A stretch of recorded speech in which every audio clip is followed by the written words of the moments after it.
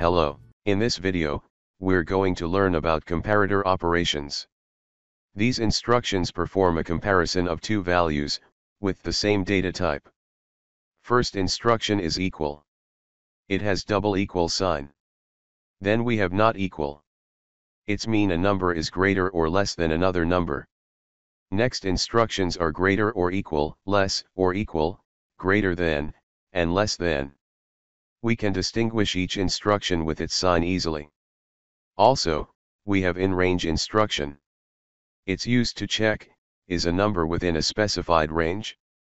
Or the out-range instruction is used to check, is a number outside a specified range?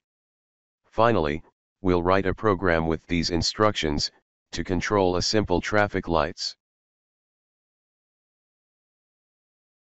First let me has a counter, which has been told at previous video. As you know, with each positive pulse, like this, the current value will be increased.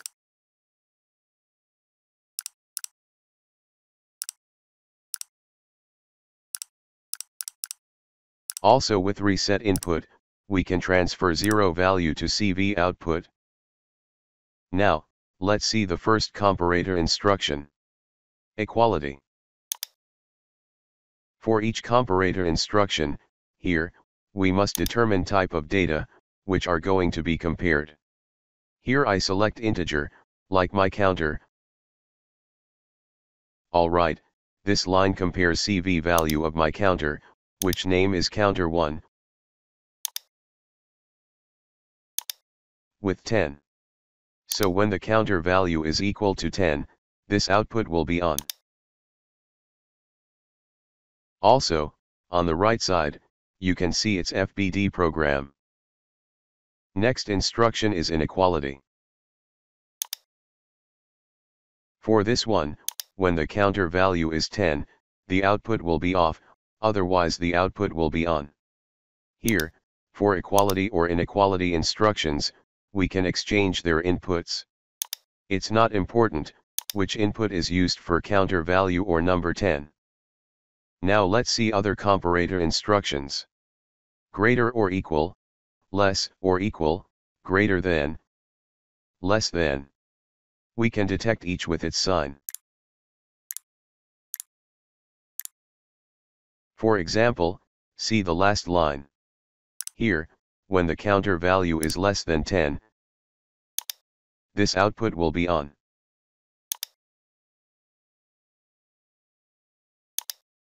Pay attention, for these instructions, if we exchange inputs, the program logic will be changed too. To prevent any mistake, place the first input, on the left side of comparator sign, and the second input on the right side, to see their mathematical expressions.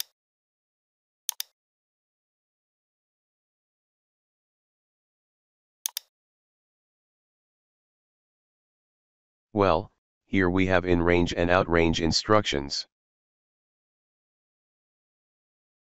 At the first line, when the counter value is a number from 5 to 15,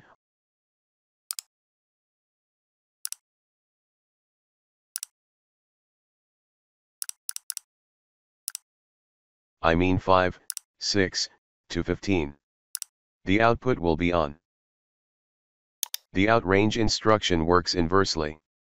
At the second line, the output will be on, if the counter value is not a number from 5 to 15. Let's test some comparators. Here, I've inserted an up count counter.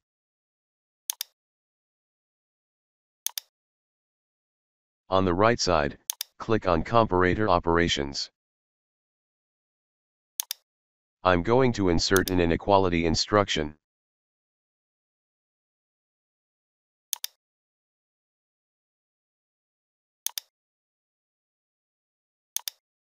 First I must determine which type of data are going to compared.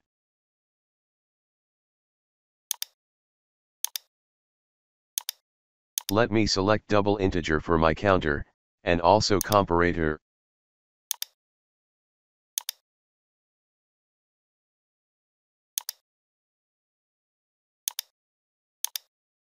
Here I refer to current value of the counter.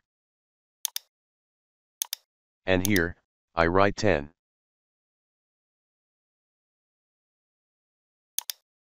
Now let me assign an output for this line.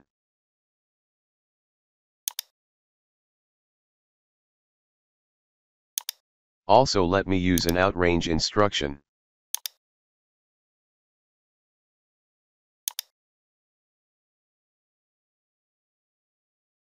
Here I select double integer format. As you know, if I click here, I can replace this with similar instructions like in range.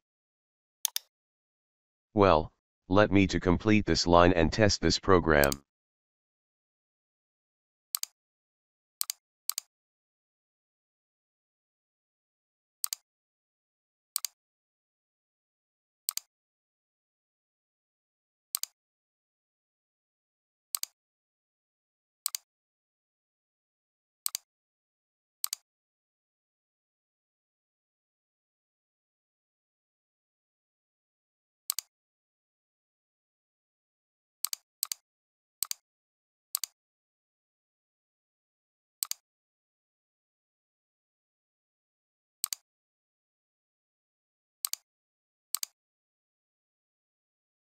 As usual, to change an input of my virtual PLC, I must use sim or force table, but here, because of this block, I can right-click on every PLC addresses and modify their values to 1 or 0.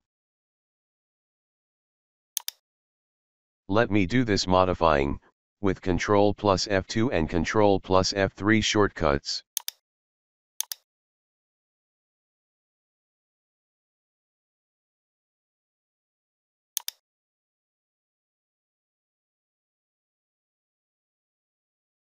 Now, the counter value is 3, which is not equal to 10, so this output is on. Also, 3 is outrange 5 to 15, so, the second output is on. Now I can change the current value, to see how these comparators work. You may want to pause this video and try to test and learn comparator instructions.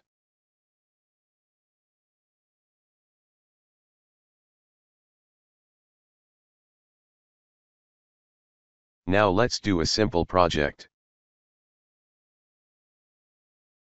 Here we have two streets, A and B.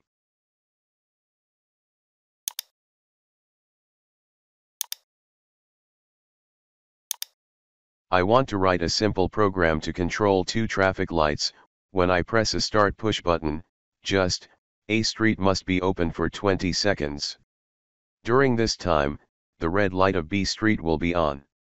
Then, after 5 seconds, which yellow light will be on for A street, cars, which are at A street, must be stopped behind the red light, and the B street will be open for 10 seconds. After that, the yellow light of B street will be on for 5 seconds. Then this cycle will be continue, until a stop push button is pressed.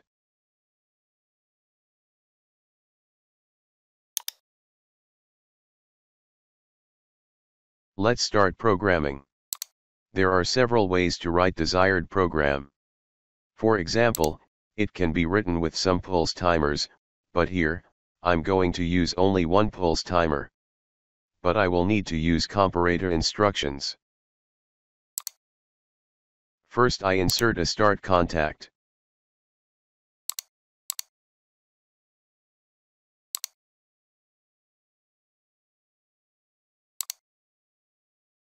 Then I need a pulse timer.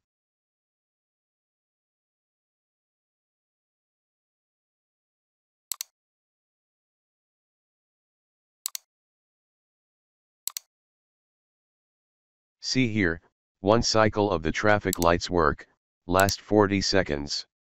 So, the preset time is 40 seconds.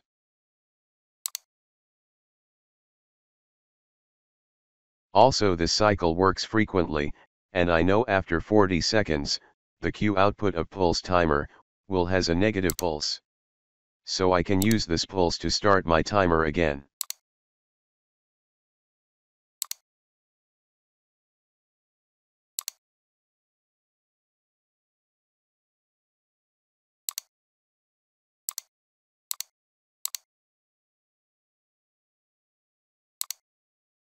Now, let me to use a reset timer instruction, and a contact, to stop my timers, every time which I want.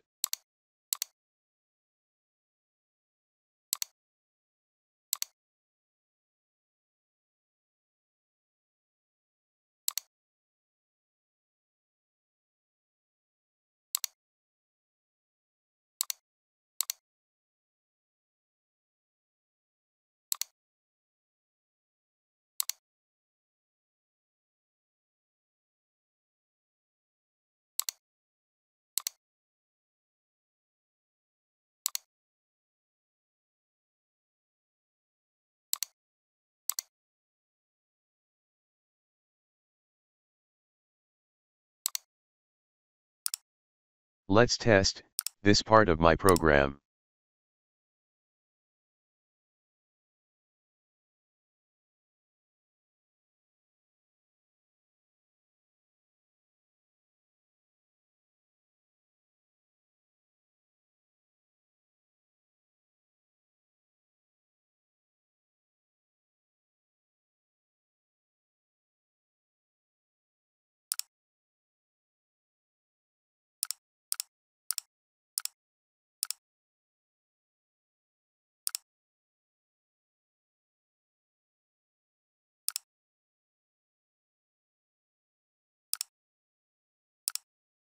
As you see, when I activate start contact, the timer start its work.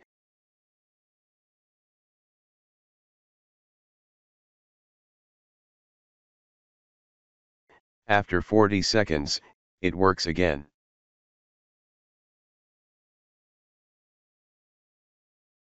Also every time I can reset timer to 0, with the stop contact.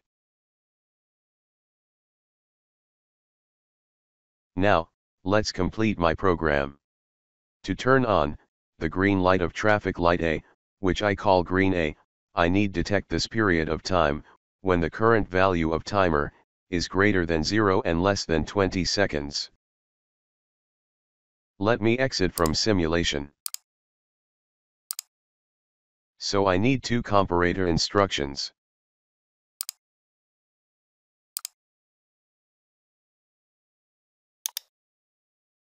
First I insert a greater than comparator. Change data type to time. At top of that, I refer to elapsed time of timer. At bottom, I write 0. Pay attention, when I stop timer, its elapsed time reset to 0, which I don't want to turn on any lights. So here I've not used greater or equal operand. Also my time must be less than or equal to 20 seconds. So I use this comparator operand.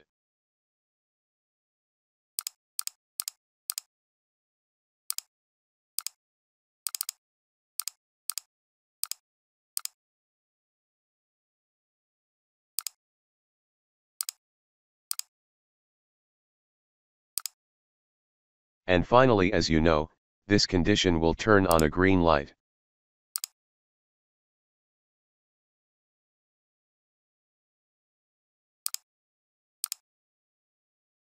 Pay attention, here is two ways to write program, base on conditions, or base on outputs.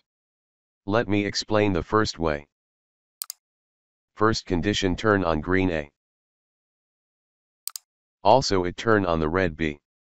So I can make a branch in my program to turn red B light on. But this way is not true in PLC programming, but why? See next condition, this condition turn on yellow A, and red B lights. Now suppose the timer is at 10 seconds. Base on first condition, the red B must be on, but CPU turn it off. Because of second condition. In other word, second condition take priority over first condition. This program must be written based on outputs. I have used one output for each lights in my program, and find what conditions turn on them.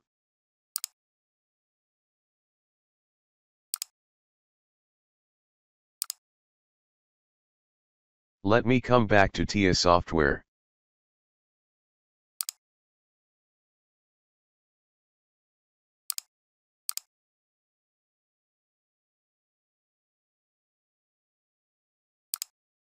Now let me define all input-output tags.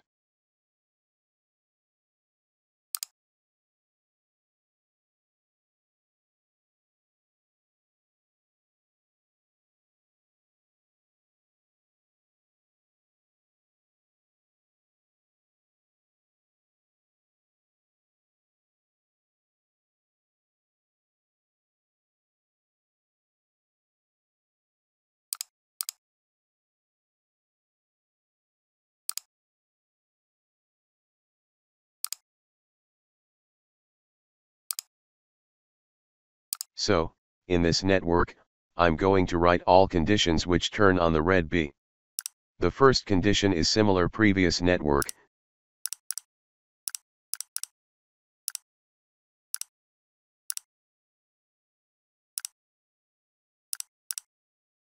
The second condition is when the time is greater than 20 and less than 25 seconds.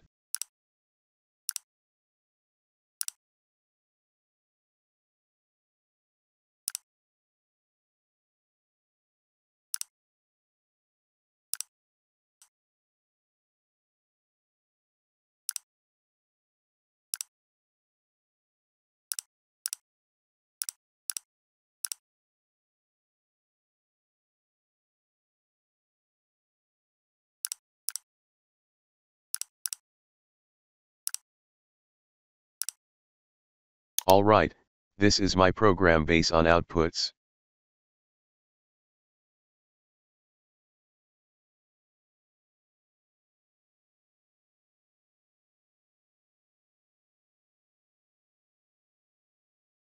Now let me test it, with watch table. As you see, when I activate start push button, the PLC will control state of traffic lights.